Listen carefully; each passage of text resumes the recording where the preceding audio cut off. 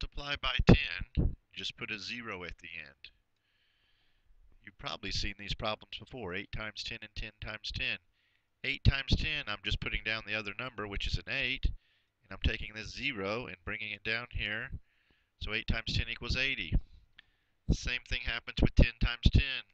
I'm taking the 10 from the top, bringing it down here, bringing this 1 0 down, so 10 times 10 equals 100. Let's go to a little bit bigger problems. 36 times 10, bring my 36 down, add a 0 to the end, 36 times 10 equals 360. 48 times 10, bring down my 48, and add a 0 to the end, 480.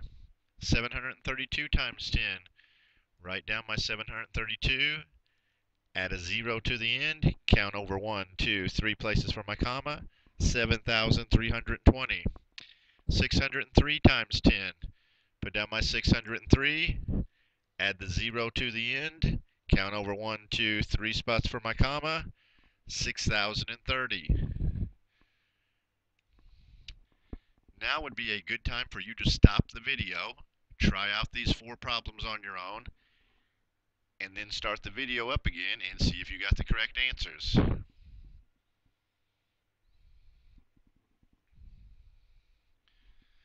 "29 times 10, put down my 29, add a 0 to the end, 290.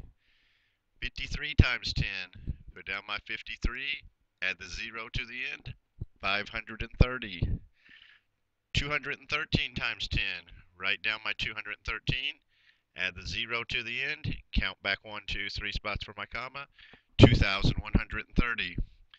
405 times 10, write down my 405, put a 0 at the end, count back 3 spots for my comma, 4,050.